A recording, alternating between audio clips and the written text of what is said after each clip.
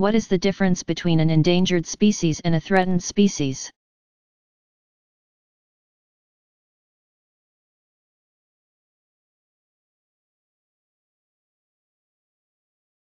An endangered species is one that is in danger of extinction. Throughout all or a significant portion of its range.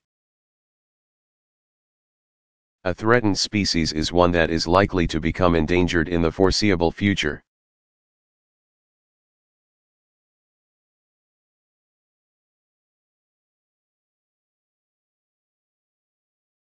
Can one predict how populations will grow?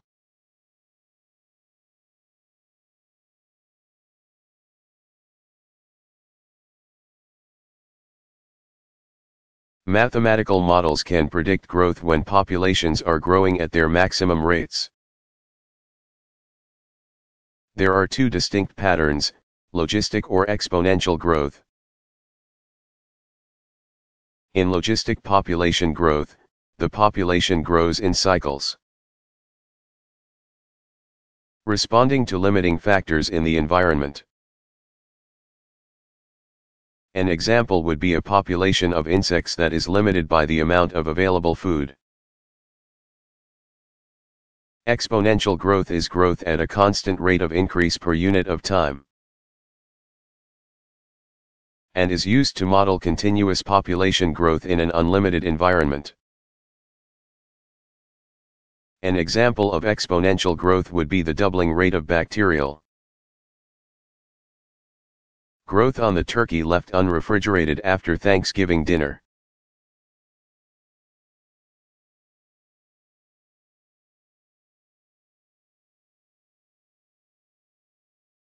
How does an independent variable differ from a dependent variable?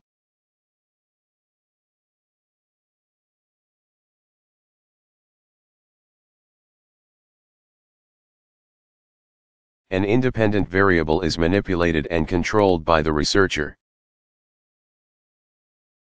A dependent variable is the variable that the researcher watches and/or measures. It is called a dependent variable because it depends upon and is affected by the independent variable.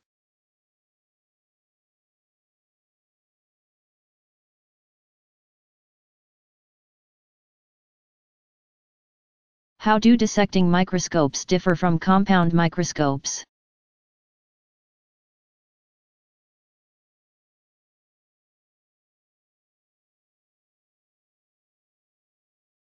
Compared to compound microscopes, dissecting microscopes, also called stereoscopic microscopes, provide a much larger working distance between the lens and stage in order to dissect and manipulate specimens. The light source on a dissecting microscope is above the specimen since the specimen is often too thick to allow light to be transmitted from a light source below the specimen. Dissecting microscopes are always binocular, which provides a three-dimensional image.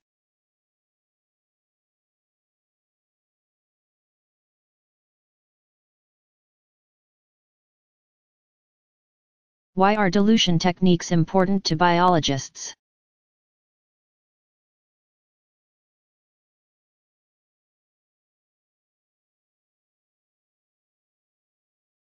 Dilution techniques provide simple and accurate procedures to 1. Change the concentration of a solution. 2. Indirectly weigh a solute whose weight is significantly below the usual limits of analytical balances, and 3. Determine the quantity of bacteria in a culture.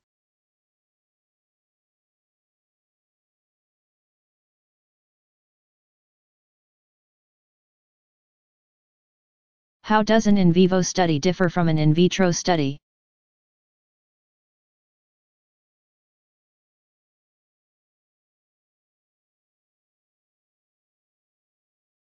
An in vivo study uses living biological organisms and specimens. In contrast, an in vitro biological study is carried out in isolation from a living organism. such as in a petri dish or test tube.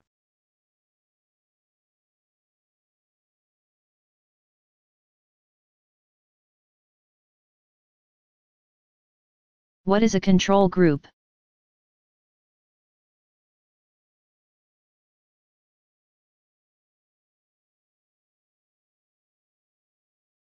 A control group is the experimental group tested without changing the variable. For example, to determine the effect of temperature on seed germination. One group of seeds may be heated to a certain temperature. The researcher will then compare the percent of seeds in this group that germinate and the time it takes them to germinate to another group of seeds, the control group, that have not been heated. All other variables, such as light and water, will remain the same for each group.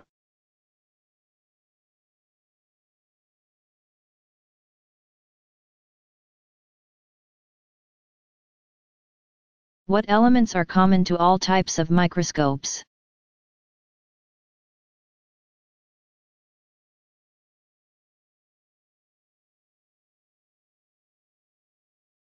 Three elements are needed to form an image: a source of illumination, a specimen to be examined, and a system of lenses that focuses the illumination on the specimen and forms the image.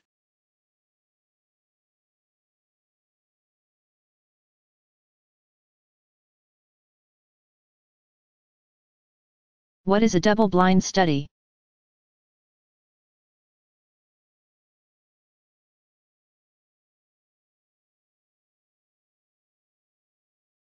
In a double-blind study, neither the subjects of the experiment nor the persons administering the experiment know the critical aspects of the experiment. This method is used to guard against both experimenter bias and placebo effects.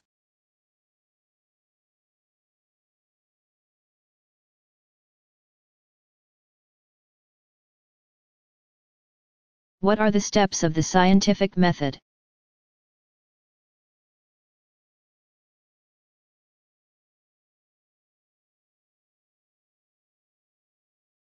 Research scientists follow these steps. 1. State a hypothesis. 2.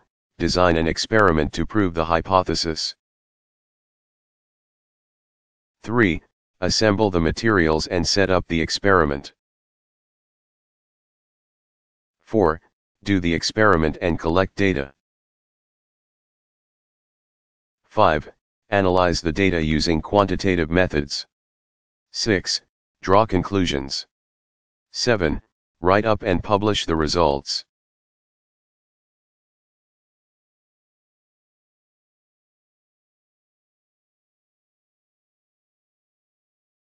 What is the status of the African elephant?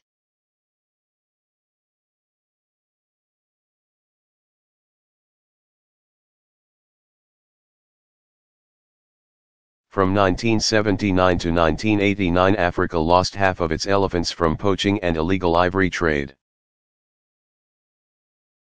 with the population decreasing from an estimated 1.3 million to 600,000. This led to the transfer of the African elephant from threatened to endangered status in October 1989 by CITES, the Convention on International Trade in Endangered Species. An ivory ban took effect on January 18, 1990. Botswana, Namibia, and Zimbabwe have agreed to restrict the sale of ivory to a single, government-controlled center in each country. All countries have further pledged to allow independent monitoring of the sale, packing, and shipping process to ensure compliance with all conditions.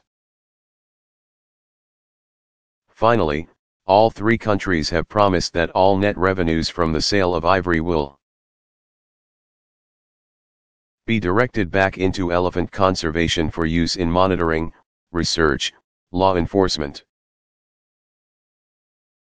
Other management expenses, or community-based conservation programs within elephant range.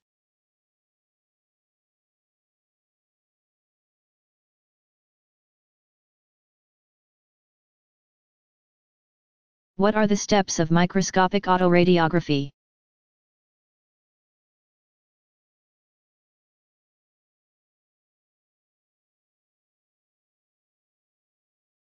In microscopic autoradiography, the desired radioactively labeled compound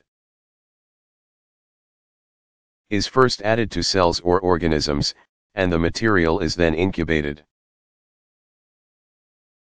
After a period of time to allow the radioactive compound to become incorporated into newly forming intracellular molecules and structures, the incubation is stopped, and the biological specimen is rinsed to wash away the excess radioactive compound. The specimen is prepared in a conventional manner, sectioned and placed on a microscopic slide. The slide is then covered with a thin layer of photographic emulsion. Next, the prepared slide is placed in a sealed box for an appropriate period of time. Several days to several weeks, to allow the radioactivity in the cell to expose the emulsion above it. Upon removal from the sealed box, the emulsion is developed, and the specimen is examined under the microscope.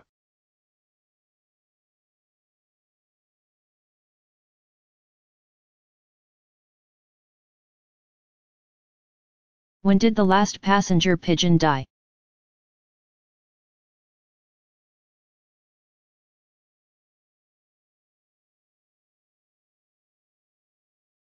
At one time, 200 years ago, the passenger pigeon, Ectopus migratorius, was the world's most abundant bird. Although the species was found only in eastern North America, it had a population of between 3 and 5 billion birds, 25% of the North American land bird population. Overhunting caused a chain of events that reduced their numbers below minimum threshold for viability. In the 1890s, several states passed laws to protect the pigeon, but it was too late. The last known wild bird was shot in 1900. The last passenger pigeon, named Martha, died on September 1, 1914, in the Cincinnati Zoo.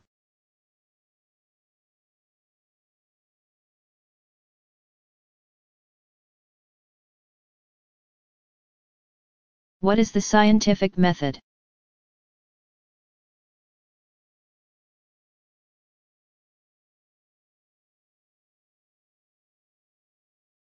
The scientific method is the basis of scientific investigation. A scientist will pose a question and formulate a hypothesis. As a potential explanation or answer to the question, the hypothesis will be tested through a series of experiments. The results of the experiments will either prove or disprove the hypothesis. Hypotheses that are consistent with available data are conditionally accepted.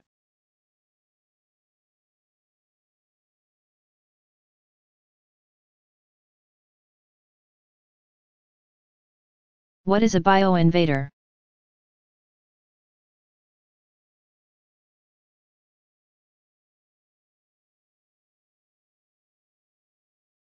A bioinvader is an exotic organism usually introduced into an ecosystem accidentally.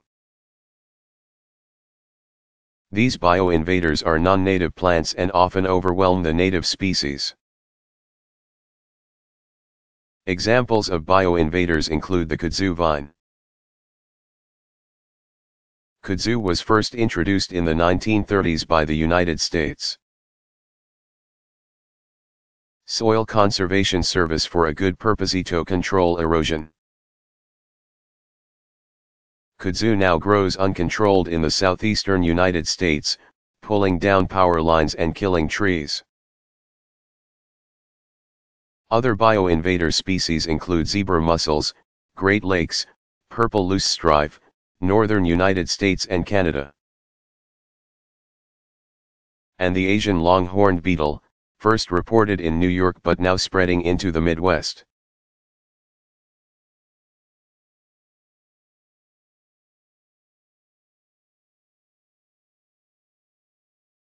What is the Kyoto Protocol?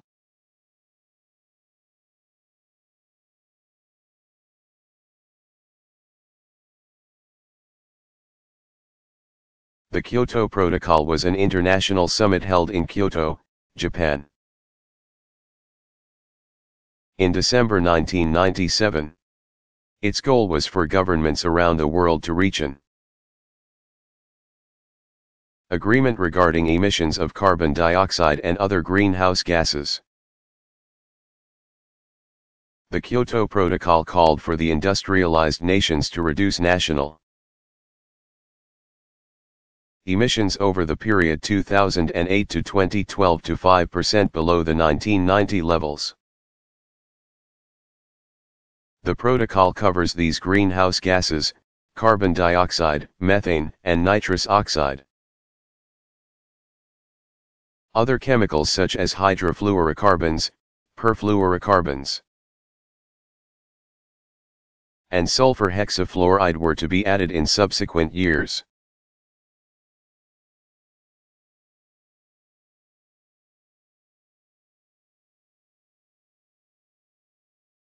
Who invented the compound microscope?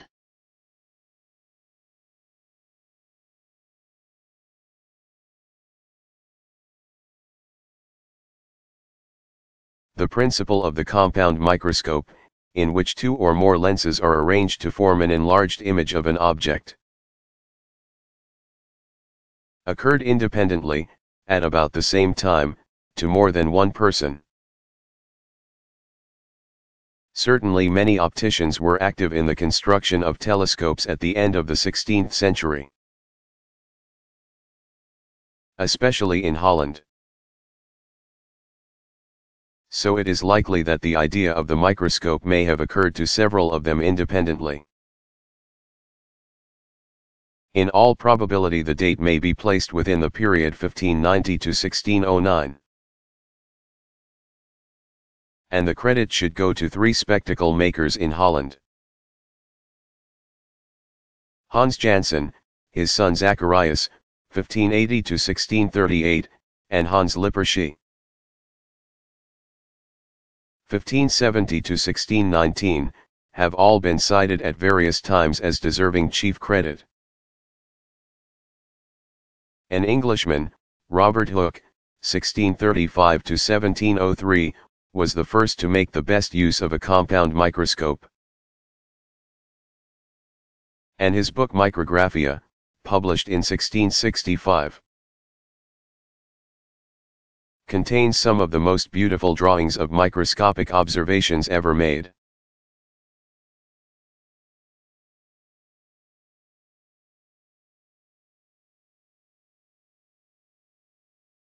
Why do lemmings rush to the sea?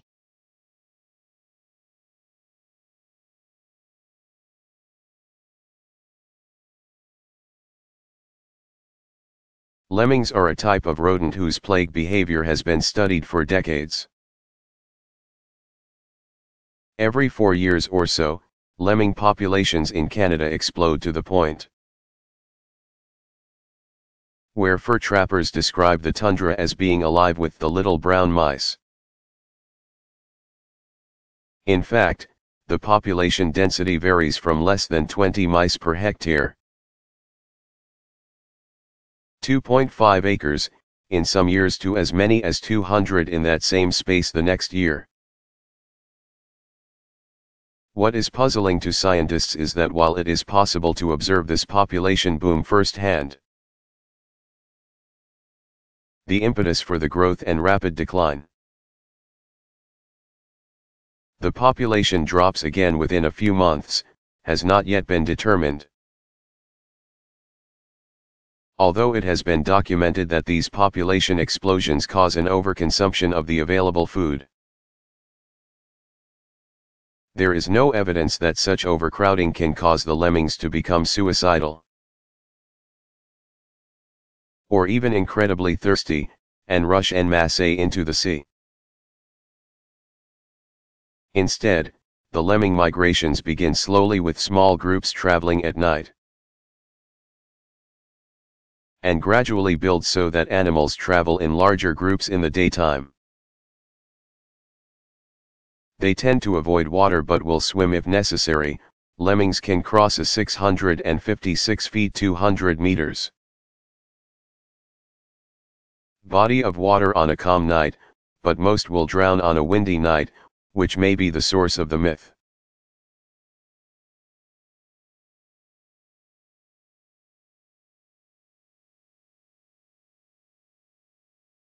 What is microscopic autoradiography?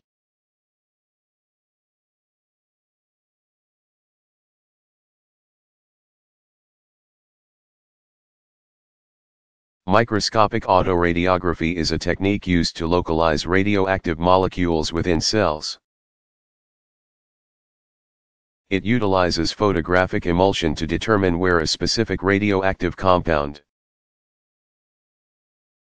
is located within a cell at the time the cell is fixed and sectioned for microscopy.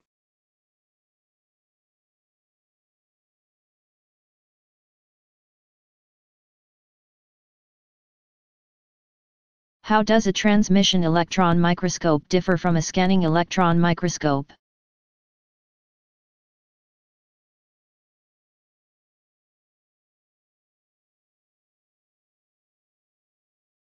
The electrons used to visualize the specimens in transmission.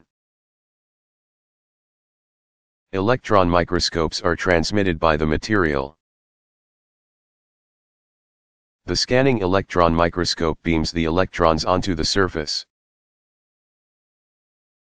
of the specimen from a fine probe that passes back and forth rapidly. Electrons reflected back from the surface of the specimen, along with other electrons emitted by the specimen itself, are amplified and transmitted to a television screen for viewing.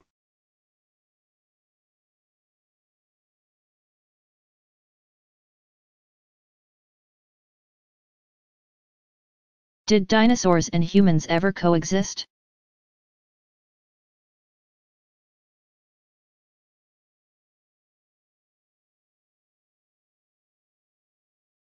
No. Dinosaurs first appeared in the Triassic period, about 220 million years ago,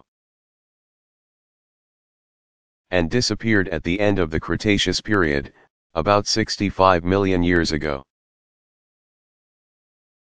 Modern humans, Homo sapiens, appeared only about 25,000 years ago. Movies that show humans and dinosaurs existing together are only Hollywood fantasies.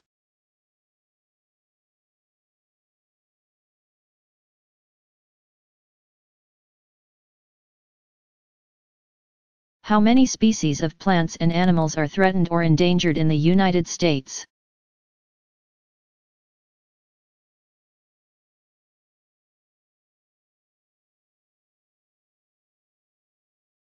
The total number of U.S.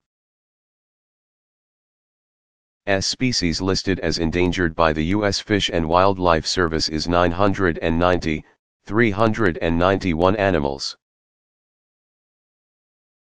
599 plants. The total number of U.S. species listed as threatened is 275, 128 animals, 147 plants.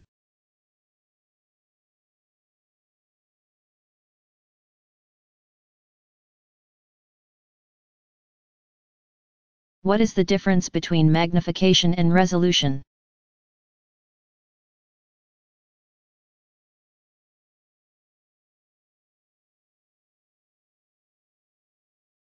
Magnification, making smaller objects seem larger, is the measure of how much an object is enlarged.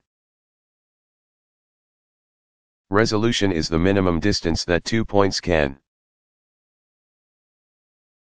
be separated and still be seen as two distinct points.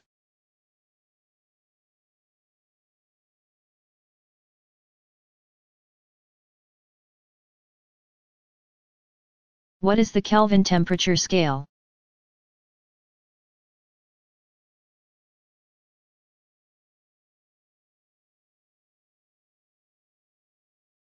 Temperature is the level of heat in a gas, liquid, or solid. The freezing and boiling points of water are used as standard reference levels in both the metric centigrade and the English system, Fahrenheit. In the metric system, the difference between freezing and boiling is divided into 100 equal intervals called degree centigrade, degree C. In the English system, the intervals are divided into 180 units, with one unit called degree Fahrenheit, degree F. But temperature can be measured from absolute zero, no heat, no motion. This principle defines thermodynamic temperature and establishes a method to measure it upward. This scale of temperature is called the Kelvin temperature scale, after its inventor, William Thomson, Lord Kelvin. 1824 to 1907, who devised it in 1848. The Kelvin, symbol K, has the same magnitude as the degree centigrade. The difference between freezing and boiling water is 100 degrees, but the two temperatures differ by 273.15 degrees. Absolute zero, which is minus 273.15 degrees Celsius on the centigrade scale.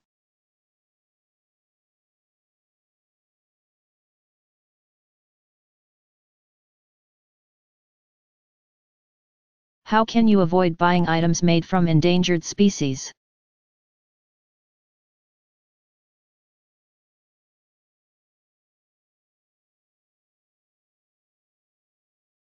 The 1975 CITES, Convention on International Trade in Endangered Species of Wild Fauna and Flora, prohibits trade in endangered species. Traffic, the Wildlife Trade Monitoring Network, suggests that travelers buy wisely. Although it may be legal to buy products in certain popular tourist locations, it is often illegal or may require a permit to bring these objects home.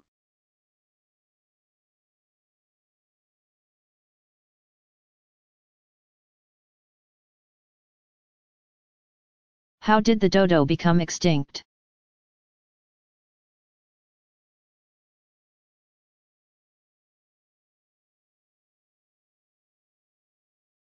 The dodo became extinct around 1800. Thousands were slaughtered for meat, but pigs and monkeys, which destroyed dodo eggs, were probably most responsible for the dodo's extinction. Dodos were native to the Mascarene Islands in the central Indian Ocean. They became extinct on Mauritius soon after 1680 and on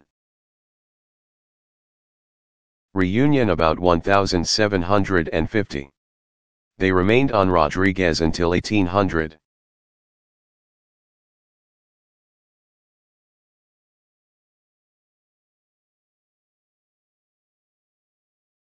What distinguishes the different types of microscopes?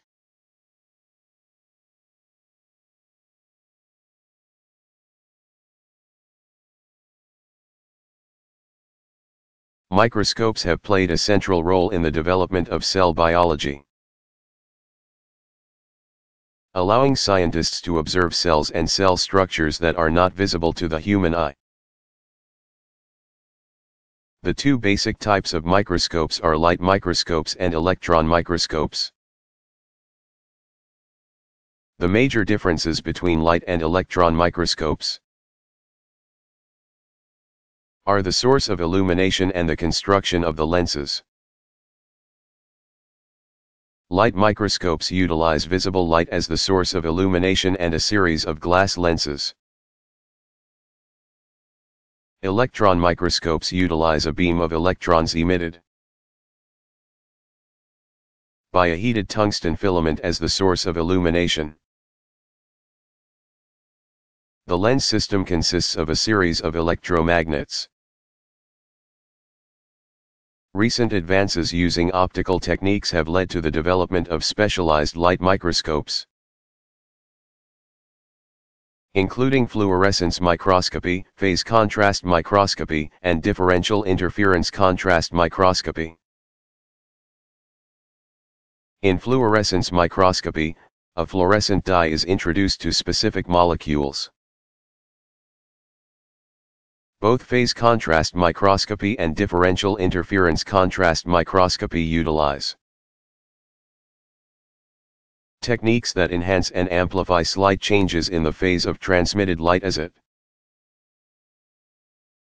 passes through a structure that has a different refractive index than the surrounding medium.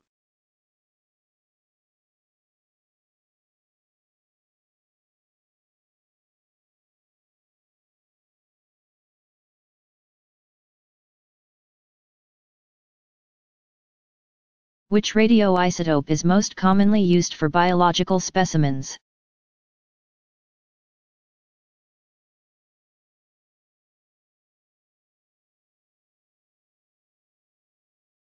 The most widely used radioisotope in autoradiography is tritium, 3H. Tritium allows a resolution of about 1 micrometer with the light microscope and close to 0.1 micrometer with the electron microscope. Since hydrogen is common in biological molecules, a wide range of 3H labeled compounds are potentially available for use in autoradiography. 3H amino acids are used for locating newly synthesized proteins. 3-thymidine is used to monitor DNA synthesis. Ribonucleotides such as 3H-uridine or 3H-cytidine are used to localize newly made RNA molecules. And 3H-glucose is used to study the synthesis of polysaccharides.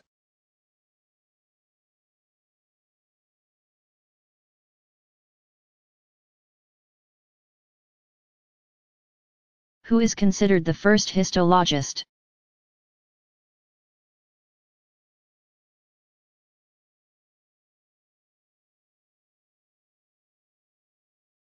Marcello Malpighi, 1628–1694, is considered the first histologist. For his pioneering work in the science of microscopic anatomy, he used the newly developed tool of the time, the microscope, to examine living things including both plants and animals. His observations included that blood passed through the capillaries and extensive work on insect larvae.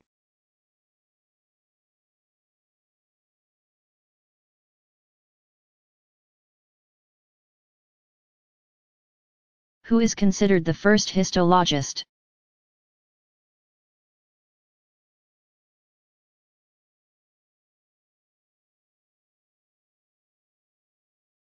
Marcello Malpighi, 1628–1694, is considered the first histologist. For his pioneering work in the science of microscopic anatomy, he used the newly developed tool of the time, the microscope, to examine living things including both plants and animals. His observations included that blood passed through the capillaries and extensive work on insect larvae.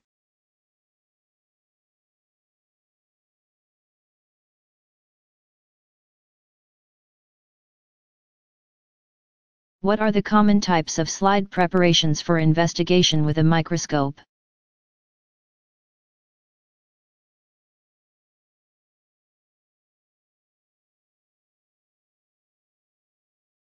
Commonly prepared slide preparations are whole mounts, smears, squashes, and sections. Smears, squashes, and sections are techniques used to make specimens thinner or smaller. Whole mounts are often used to examine an entire organism or specific organ structure in some detail. Smears are mostly prepared for bacteriological and blood specimens. Squashes are prepared to study chromosomes. Sections are prepared to examine tissues and cells.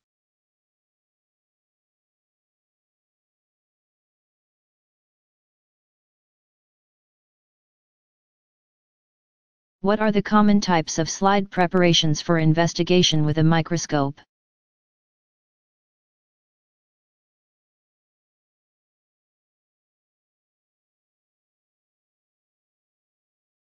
Commonly prepared slide preparations are whole mounts, smears, squashes, and sections.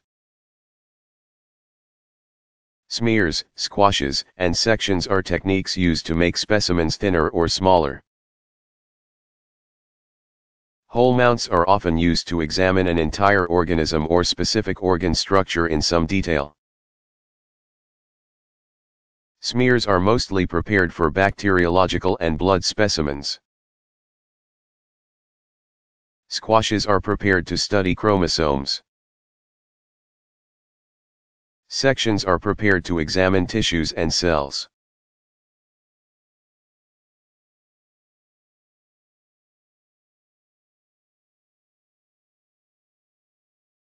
When was the microtome invented?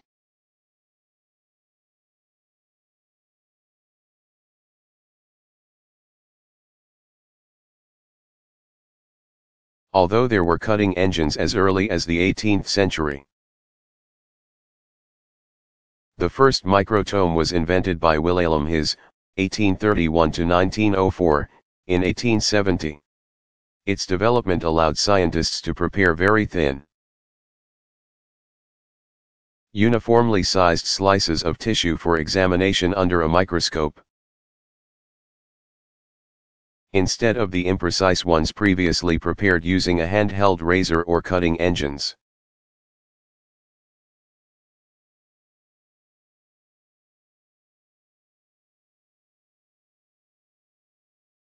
When was the microtome invented?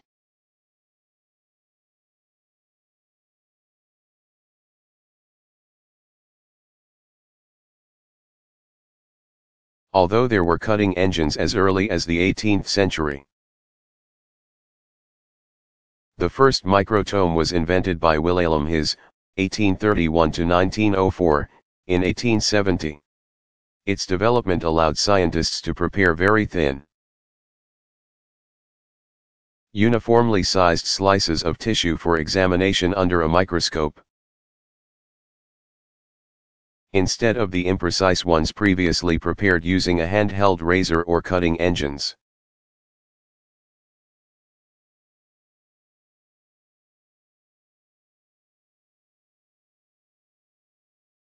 What are the three main types of microtomes?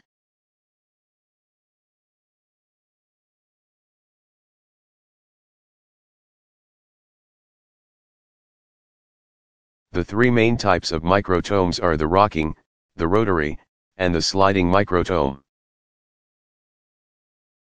Each type of microtome has a special sharp steel knife to cut the specimen, which is embedded in a wax block. In a rocking microtome, the knife is in a fixed horizontal position. The wax block is attached to the end of an arm pivoted near. The knife end is moved or rocked in an arc past the knife edge. On a rotary microtome, the specimen moves up and down in a vertical plane. A large hand wheel in which one rotation produces a complete cutting cycle advances the specimen. A common type of sliding microtome has the specimen mounted on a moving carriage while the knife is fixed.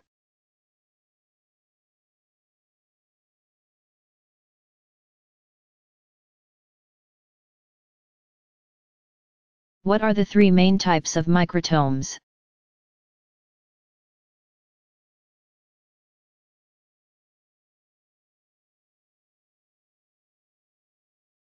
The three main types of microtomes are the rocking, the rotary, and the sliding microtome. Each type of microtome has a special sharp steel knife to cut the specimen, which is embedded in a wax block. In a rocking microtome, the knife is in a fixed horizontal position. The wax block is attached to the end of an arm pivoted near the knife and is moved or rocked in an arc past the knife edge. On a rotary microtome, the specimen moves up and down in a vertical plane. A large hand wheel in which one rotation produces a complete cutting cycle advances the specimen. A common type of sliding microtome has the specimen mounted on a moving carriage while the knife is fixed.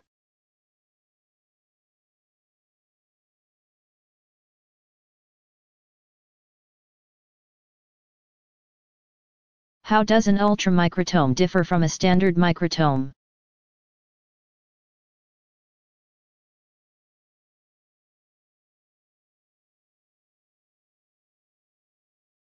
The ultramicrotome, developed after 1950 to prepare specimens for examination under the electron microscope, enables technicians to cut very thin sections, 50 to 150. Instead of embedding specimens in wax, small, 0.5 to 1.0 cubic mm.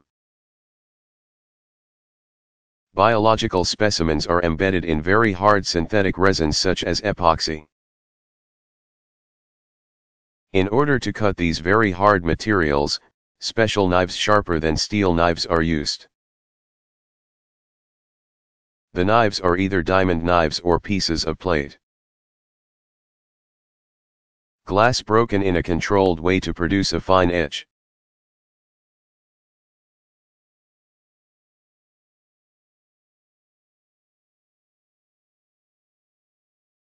How does an ultramicrotome differ from a standard microtome?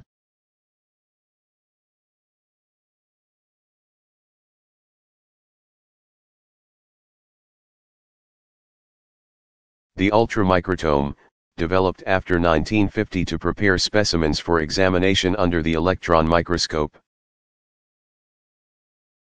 enables technicians to cut very thin sections, 50 to 150. Instead of embedding specimens in wax, small, 0.5 to 1.0 cubic mm. Biological specimens are embedded in very hard synthetic resins such as epoxy. In order to cut these very hard materials, special knives sharper than steel knives are used. The knives are either diamond knives or pieces of plate. Glass broken in a controlled way to produce a fine edge.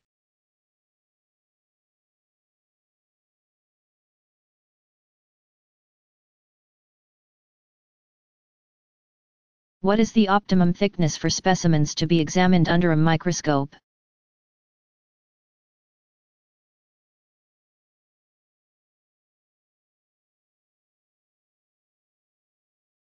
Biological and medical techniques require specimens of 1 to 50 micrometers, with the usual thickness being 4 to 5 micrometers for examination under a light microscope. Since an electron microscope has greater resolution, it requires thinner sections of 20 to 100 for biological specimens. Smear preparation is another standard technique used to prepare slides.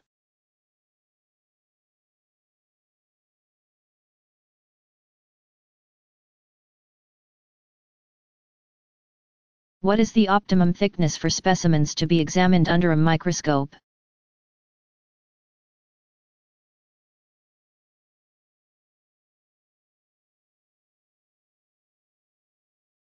Biological and medical techniques require specimens of 1 to 50 micrometers, with the usual thickness being 4 to 5 micrometers for examination under a light microscope. Since an electron microscope has greater resolution, it requires thinner sections of 20 to 100 for biological specimens. Smear preparation is another standard technique used to prepare slides.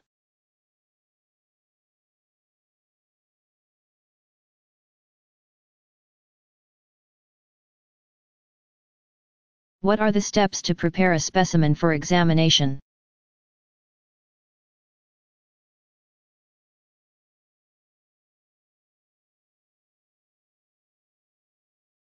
The three basic steps to prepare a specimen are fixation, preservation, staining, and mounting.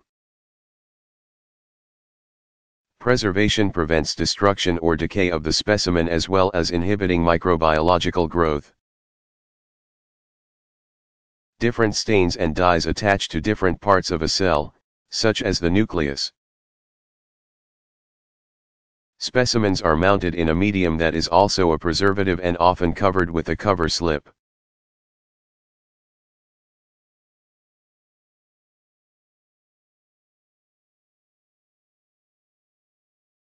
What are the steps to prepare a specimen for examination?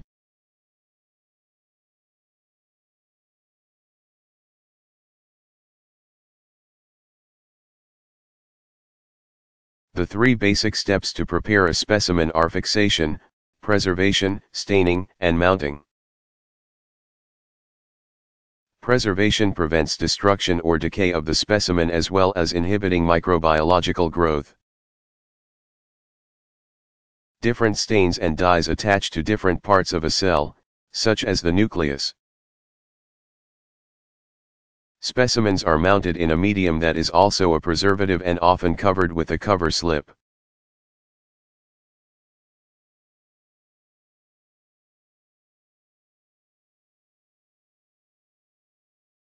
Why is it necessary to fix a biological specimen?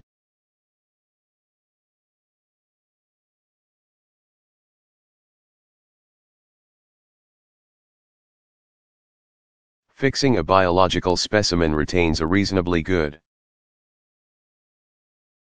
semblance of the object as it appeared when it was alive. It allows the scientists to observe details of the external and internal anatomy of the specimen.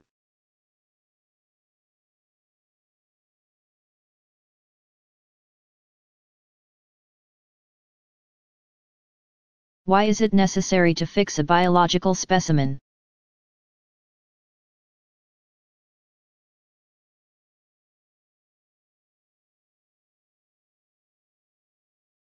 Fixing a biological specimen retains a reasonably good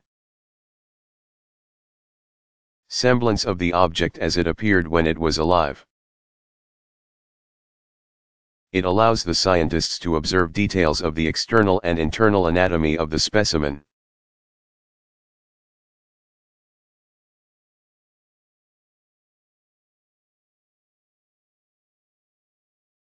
What are simple stains?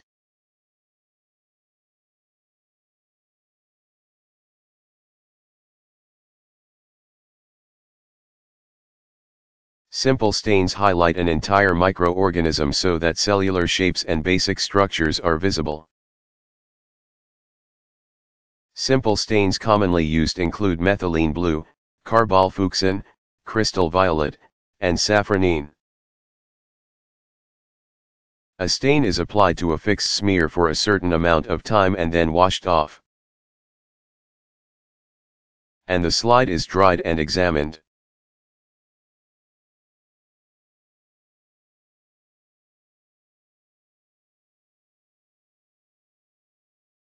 What are simple stains?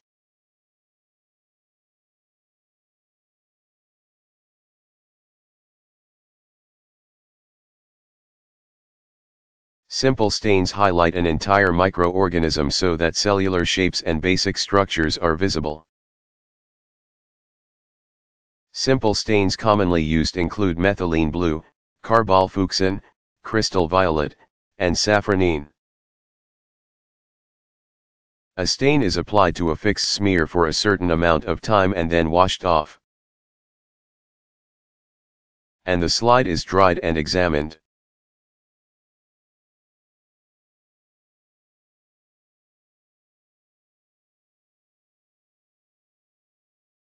What is the purpose of a mordant?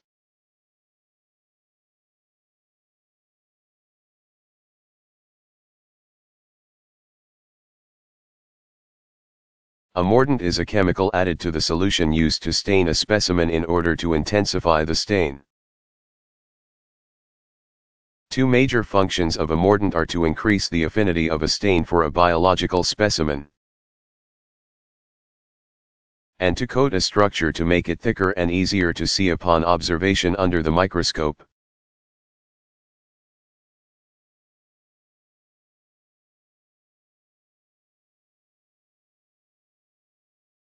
What is the purpose of a mordant?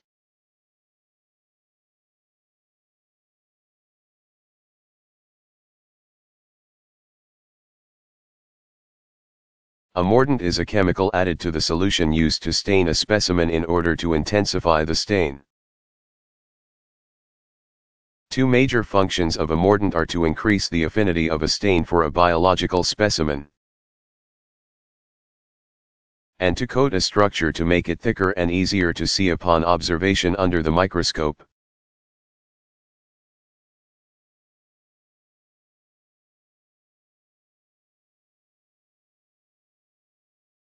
What are the steps of the gram stain?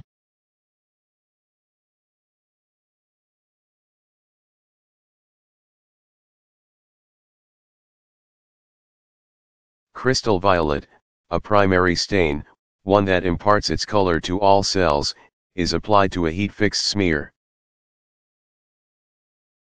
After a short time the crystal violet is washed off, and the smear is covered with iodine, a mordant. When the iodine is washed off, the bacteria appear dark violet or purple. The slide is then washed in an alcohol or alcohol acetone solution. This decolorizing agent removes the purple from the cell of some species but not from others. The alcohol is rinsed off, and the slide is then stained with safranine, a basic red dye. The smear is then washed again, blotted dry, and examined under a microscope. Gram-positive bacteria retain the purple dye, while those that lose the purple color are classified as gram-negative.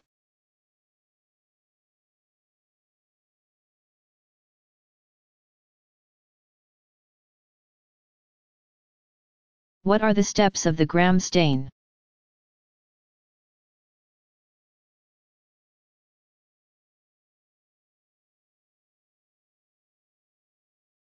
Crystal violet, a primary stain, one that imparts its color to all cells, is applied to a heat-fixed smear.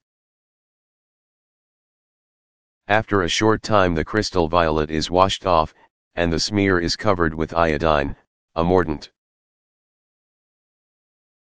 When the iodine is washed off, the bacteria appear dark violet or purple. The slide is then washed in an alcohol or alcohol acetone solution.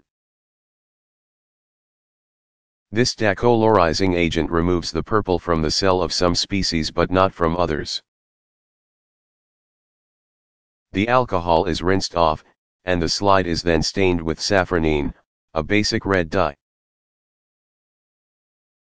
The smear is then washed again, blotted dry, and examined under a microscope. Gram-positive bacteria retain the purple dye, while those that lose the purple color are classified as gram-negative.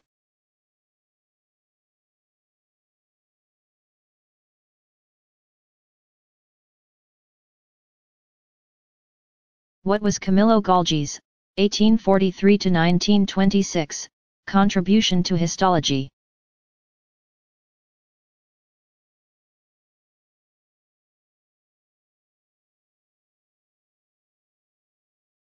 In 1873, Camillo Golgi, 1843 to 1926, devised a way to stain tissue samples with inorganic dye using silver salts. When he applied this technique and stained nerve tissue, he was able to see details previously not visible.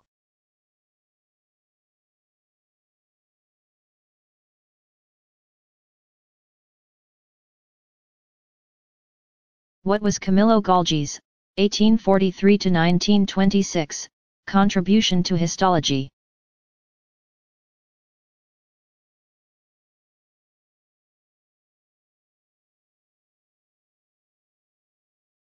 In 1873, Camillo Golgi, 1843 to 1926, devised a way to stain tissue samples with inorganic dye using silver salts. When he applied this technique and stained nerve tissue, he was able to see details previously not visible.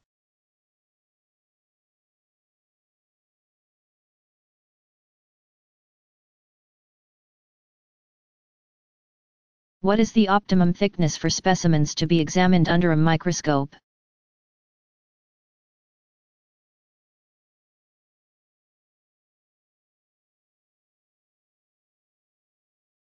Biological and medical techniques require specimens of 1 to 50 micrometers, with the usual thickness being 4 to 5 micrometers for examination under a light microscope. Since an electron microscope has greater resolution, it requires thinner sections of 20 to 100 for biological specimens. Smear preparation is another standard technique used to prepare slides.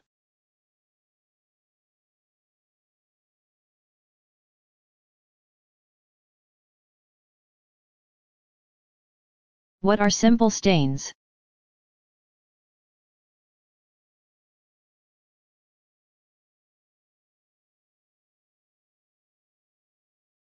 Simple stains highlight an entire microorganism so that cellular shapes and basic structures are visible. Simple stains commonly used include methylene blue, carbolfuchsin, crystal violet, and safranine. A stain is applied to a fixed smear for a certain amount of time and then washed off, and the slide is dried and examined.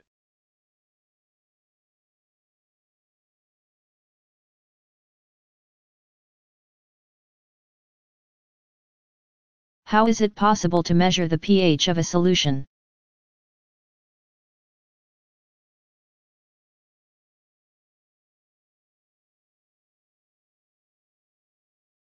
An easy way to measure the pH of a solution is with pH paper.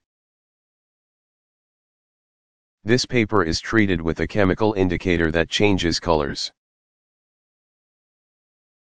depending on the concentration of H+, hydrogen ions, in the solution.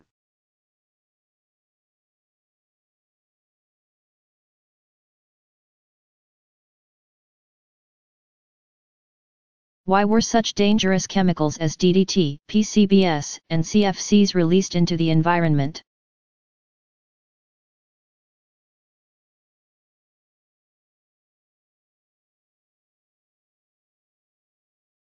Dichlorodiphenyl trichloroethene, DDT, polychlorinated biphenyls. PCBs, and chlorofluorocarbons, CFCs, were once widely used. Although DDT was synthesized as early as 1874 by Othmar Zeidler, it was the Swiss chemist Paul Müller, 1899 to 1965, who recognized its insecticidal properties in 1939. He was awarded the 1948 Nobel Prize in Physiology or Medicine for his development of DDT. Unlike the arsenic-based compounds then in use, DDT was effective in killing insects and seemed not to harm plants and animals. In the following 20 years it proved to be effective in controlling disease-carrying insects. Mosquitoes that carry malaria and yellow fever, and lice that carry typhus, and in killing many plant crop destroyers. Publication of Rachel Carson's book Silent Spring in 1962 alerted scientists to the detrimental effects of DDT. Increasingly DDT-resistant insect species and the accumulative hazardous effects of DDT on plant and animal life cycles led to its disuse in many countries during the 1970s. In fact, DDT and PCBs have been added to the list of chemicals known as estrogenic compounds, that is, synthetic substances in the environment that cause the mammalian body to respond as if to estrogen. A group of chemicals with the same general chemical structure and physical properties as DDT are known as the polychlorinated biphenyls or PCBs. Because of their physical properties, non-flammability, chemical stability, high boiling point, and electrical insulating properties, PCBs can be used in a variety of applications. Formerly, many products contained these compounds. From electrical circuitry to the dyes and pigments used in paint, to carbonless copy paper, all were manufactured with PCBs.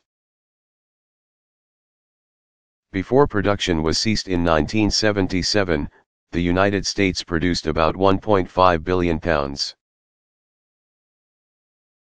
6.8 billion kilograms, of PCBs. Chlorofluorocarbons, CFCs, are commonly used as aerosol sprays, refrigerants, solvents, and foam-blowing agents. They are in and of themselves non-toxic and non-flammable molecules containing chlorine, fluorine, and carbon. However, they are thought to have a deleterious effect on ozone concentrations in the atmosphere.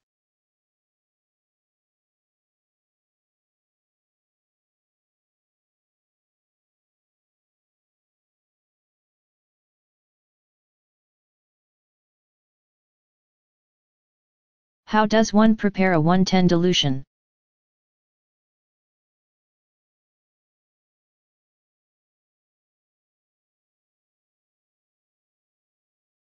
A 110 dilution means 1 part in a total of 10. There are 3 different ways to prepare a 110 dilution. 1. The weight-to-weight, WW method. 2. The weight-to-volume, WV method. And 3. The volume-to-volume, VV method. In the weight-to-weight method, 1.0 g of solute is dissolved in 9.0 g of solvent, yielding a total of 10 parts by weight, 1 of which is solute. In the weight-to-volume method, enough solvent is added to 1.0 g of solute to make a total volume of 10 ml. In this method, 1 part, by weight, is dispersed in 10 total parts, by volume. Since most biological solutions are very dilute, the accuracy of most research is not affected if a previously weighed solute is dissolved in the desired volume of solvent. The volume-to-volume method is preferred when the solute is a liquid. 1 milliliter of solute, such as ethanol, added to 9.0 ml of water yields a 10-part solution, 1 part of which is the solute.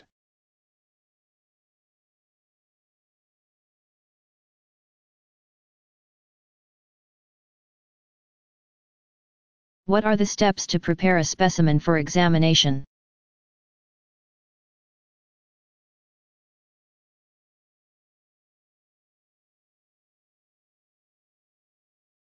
The 3 basic steps to prepare a specimen are fixation, preservation, staining, and mounting.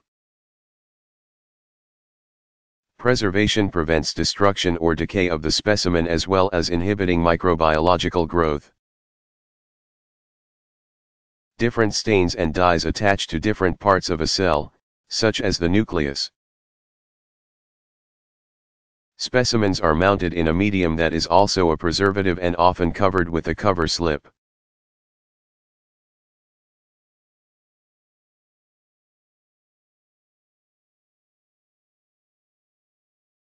What is scientific notation?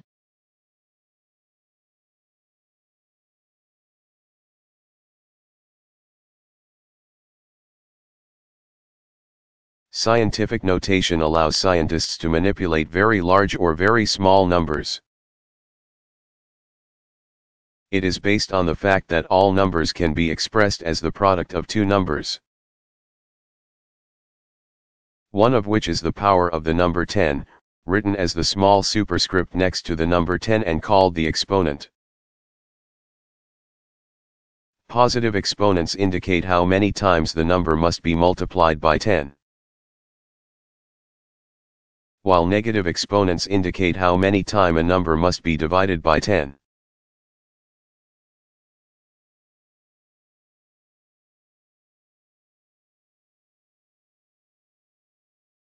How is Henry David Thoreau associated with the environment?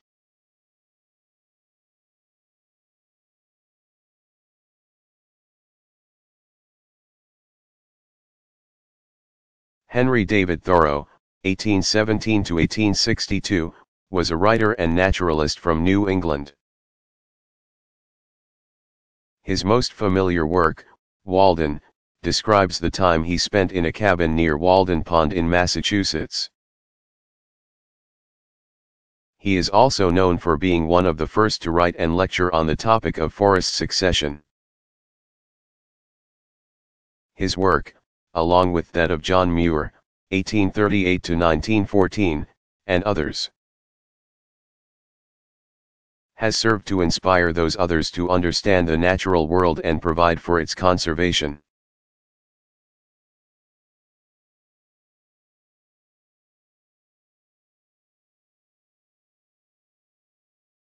What is the pollutant standard index?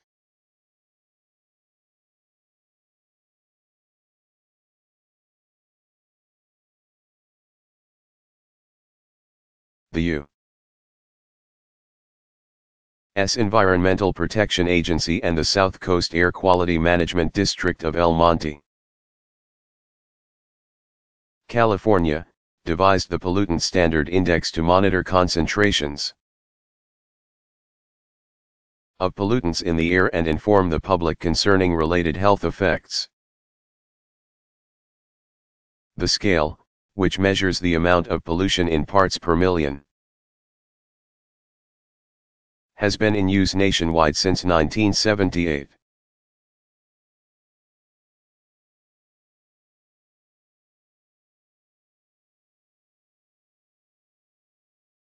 Who is considered the first histologist?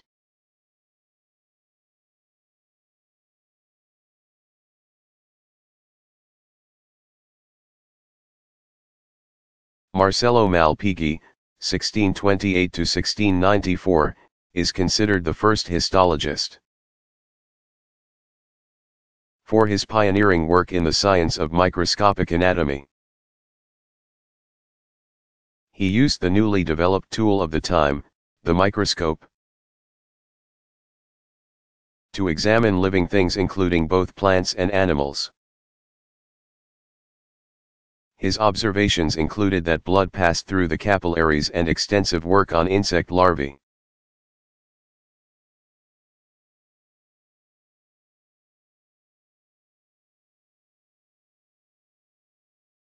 What are the steps of the Gram stain?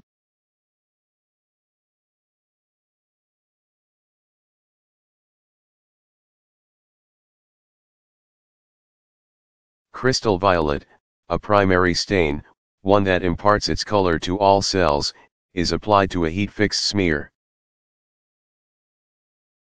After a short time the crystal violet is washed off, and the smear is covered with iodine, a mordant.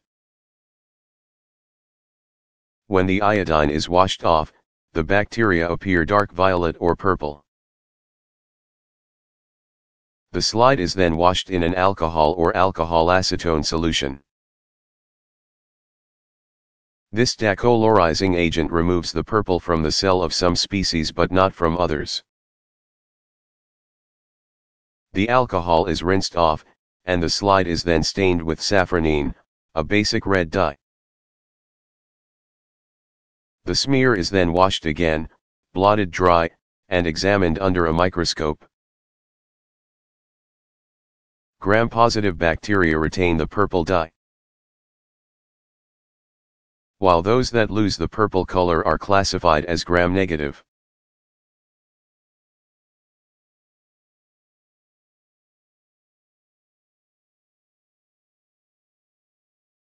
How many acres of wetlands have been lost in the United States?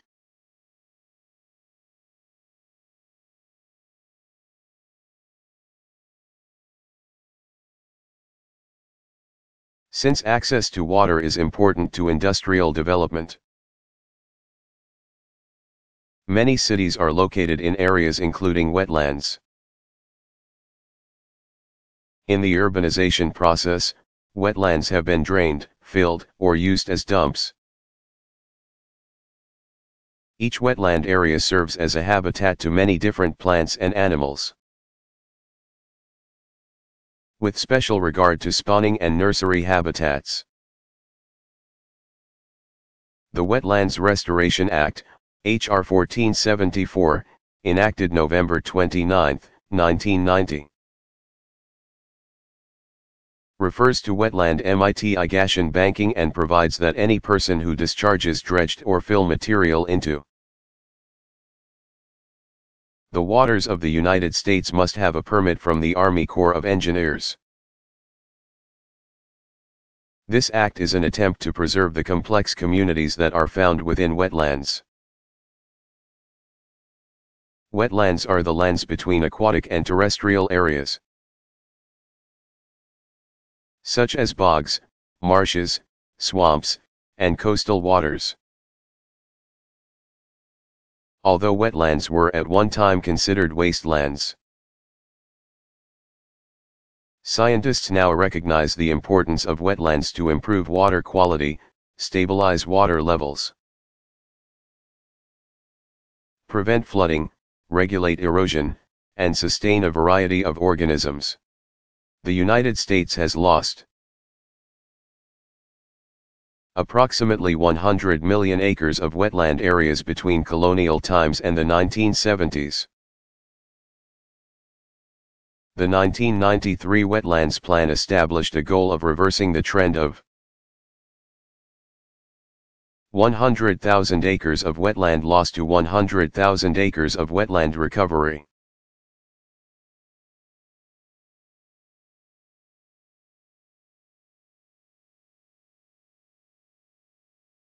In addition, rainforests. When was the symbol of Smokey Bear first used to encourage forest fire prevention?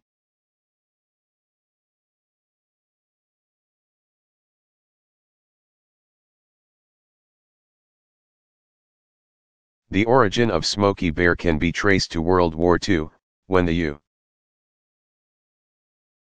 U.S. Forest Service, concerned about maintaining a steady lumber supply for the war effort, wished to educate the public about the dangers of forest fires. They sought volunteer advertising support from the War Advertising Council. and on August 9, 1944, Albert Steele, a noted illustrator of animals, created Smokey Bear. Since 1944, Smokey Bear has been a national symbol of forest fire prevention not only in America, but also in Canada and Mexico, where he is known as Simon in both countries. This public service advertising, PSA, campaign is the longest-running PSA campaign in U.S. history.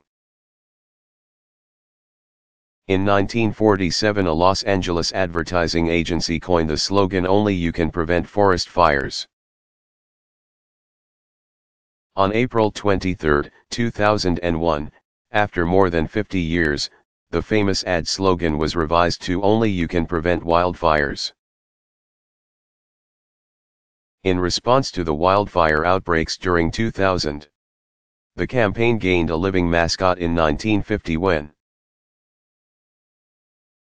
a firefighting crew rescued a male bear cub from a forest fire in the Capitol Mountains of New Mexico. Sent to the National Zoo in Washington, D.C., to become Smokey Bear. The animal was a living symbol of forest fire protection until his death in 1976. His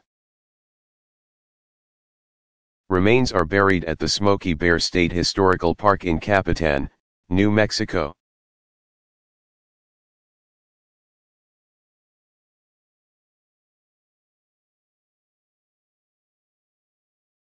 What are some of the tests scientists use to identify major types of organic compounds in living organisms?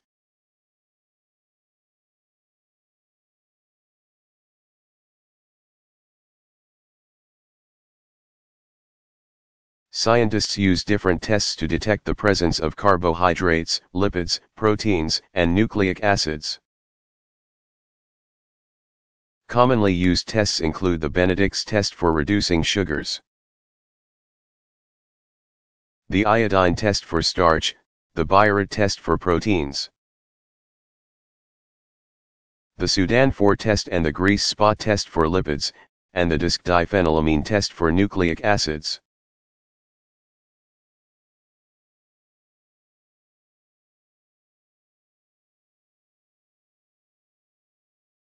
What is the SI system of measurement?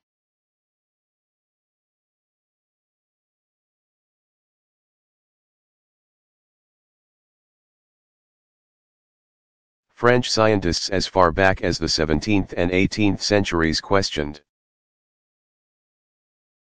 the hodgepodge of the many illogical and imprecise standards used for measurement. And they began a crusade to make a comprehensive, logical, precise,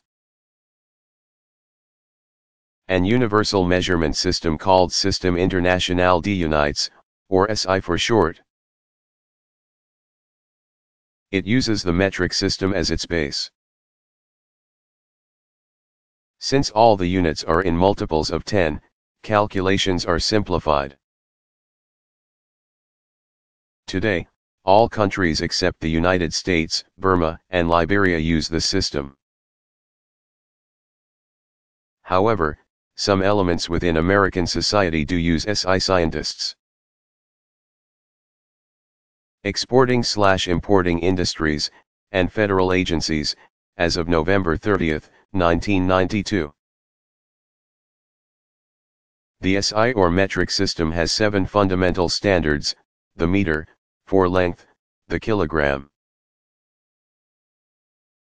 for mass, the second, for time, the ampere, for electric current, the Kelvin, for temperature, the candela, for luminous intensity, and the mole, for amount of substance.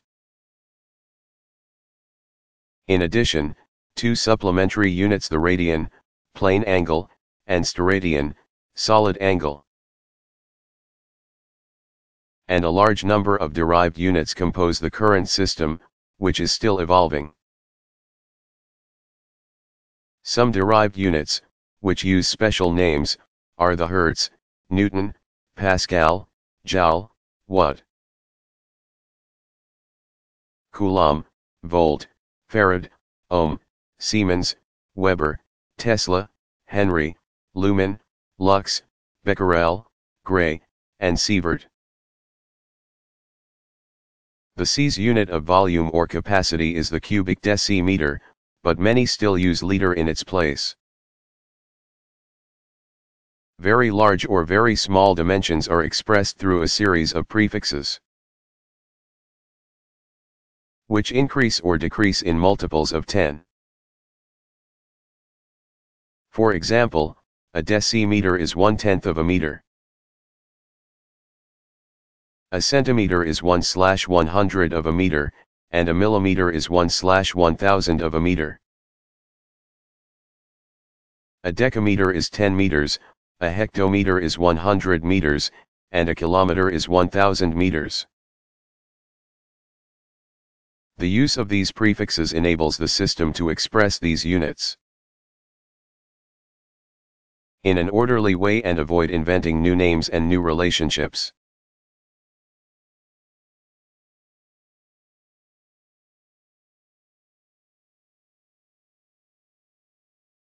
When was the EPA created and what does it do?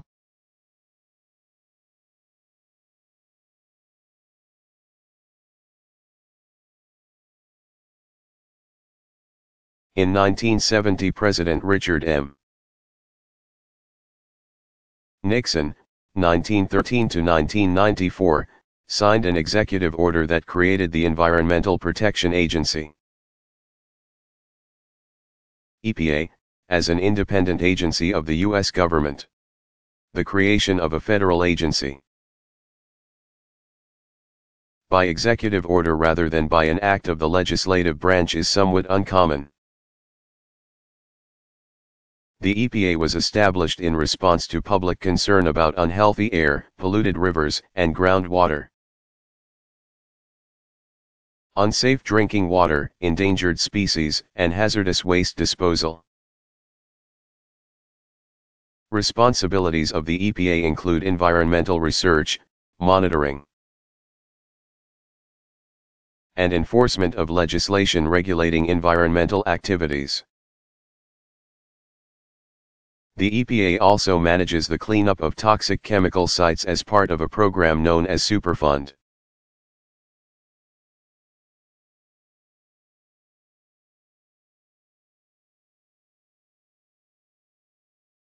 How does an ultramicrotome differ from a standard microtome?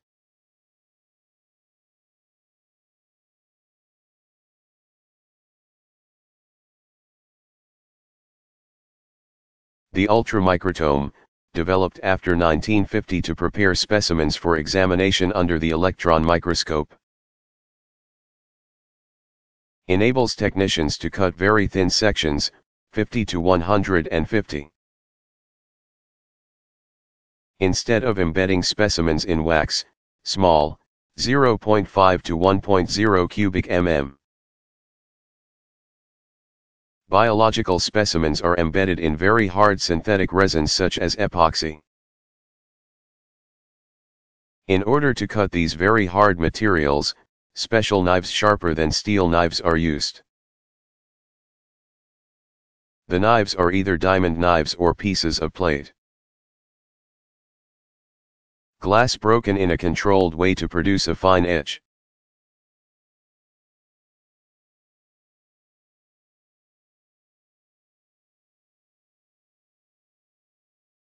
How did the original Celsius temperature scale differ from the one in use now?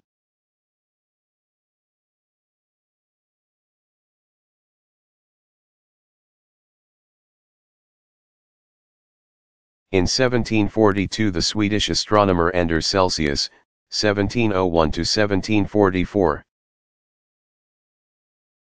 set the freezing point of water at 100 degrees Celsius and the boiling point of water at 0 degrees Celsius. It was Carolus Linnaeus, 1707 to 1778, who reversed the scale. But a later textbook attributed the modified scale to Celsius, and the name has remained.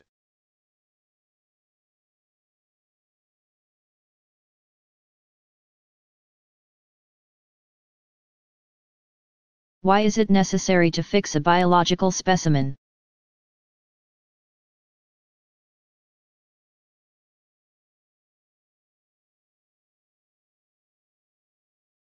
Fixing a biological specimen retains a reasonably good semblance of the object as it appeared when it was alive. It allows the scientists to observe details of the external and internal anatomy of the specimen.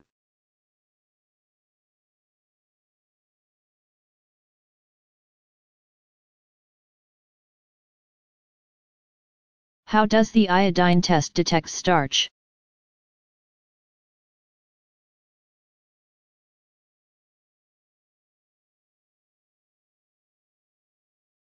Starch is a coiled polymer of glucose. Iodine reacts with the coiled molecules and turns bluish-black when added to a solution. A solution that remains a yellowish-brown color is a negative test for starch, whereas one that turns bluish-black is a positive test for starch.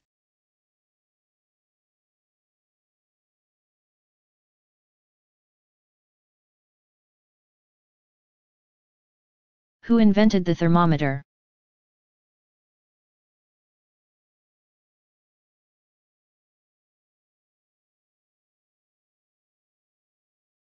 The Greeks of Alexandria knew that air expanded as it was heated.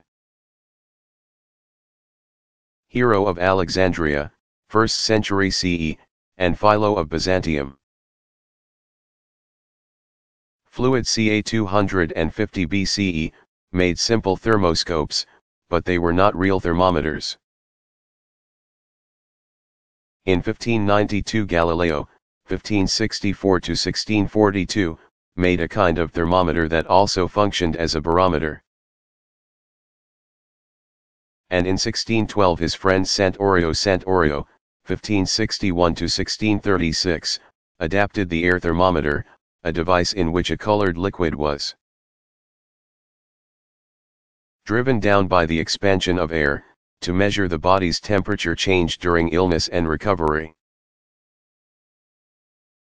Still, it was not until 1713 that Daniel Fahrenheit 16861736 began developing a thermometer with a fixed scale. He worked out his scale from two fixed points: the melting point of ice and the heat of the healthy human body. He realized that the melting point of ice was a constant temperature, whereas the freezing point of water varied. Fahrenheit put his thermometer into a mixture of ice, water, and salt, which he marked off at 0 degrees. And, using this as a starting point, marked off melting ice at 32 degrees and blood heat at 96 degrees. In 1835 it was discovered that normal blood measured 98.6 degrees Fahrenheit. Sometimes Fahrenheit used spirit of wine as the liquid in the thermometer tube, but more often he used specially purified mercury. Later, the boiling point of water, 212 degrees Fahrenheit, became the upper fixed point of the thermometer.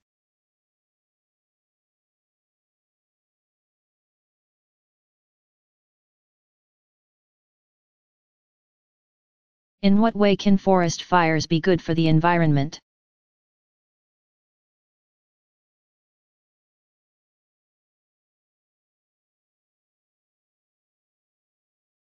Wildfires are critical to maintaining the integrity of forest and grassland ecosystems.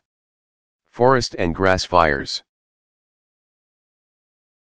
usually started by lightning, act as an ecologically renewing force by creating necessary conditions for plant germination and continued healthy growth to occur. The primary goal of fire management is to simulate the revitalizing aspects of natural fire cycles. Fire management also attempts to prevent large catastrophic wildfires from occurring by removing accumulated debris from forests. Seen throughout the American West every summer, these extremely intense fires are caused primarily by decades of fire suppression, which has allowed heavy fuels accumulated debris to build up. Ironically, by attempting to prevent natural fires, humans have only increased their prevalence.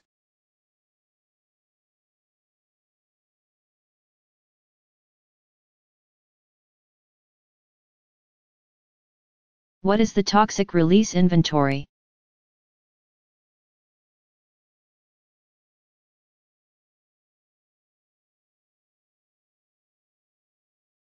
Toxic Release Inventory, TRI, is a government-mandated, publicly available compilation of information on the release of over 650 individual toxic chemicals and toxic chemical categories by manufacturing facilities in the United States. The law requires manufacturers to state the amounts of chemicals they release directly to air, land, or water, or state that they transfer to off-site facilities that treat or dispose of wastes. The U.S. Environmental Protection Agency compiles these reports into an annual inventory and makes the information available in a computerized database. In 2000, 23,484 facilities released 7.1 billion pounds, 3.2 billion kilograms, of toxic chemicals into the environment.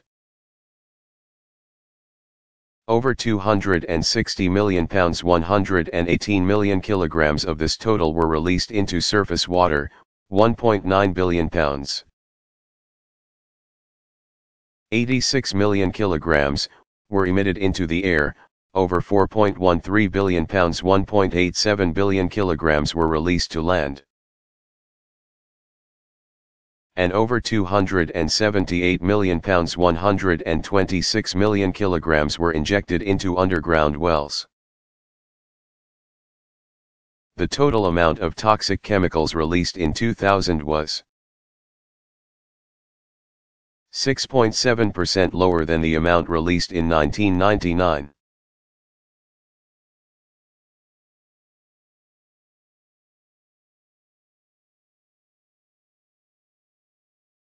What is the purpose of a mordant?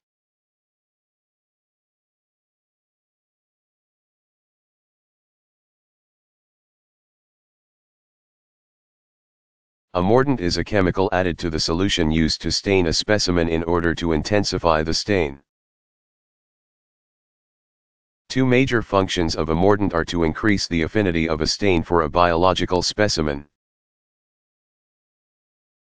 and to coat a structure to make it thicker and easier to see upon observation under the microscope.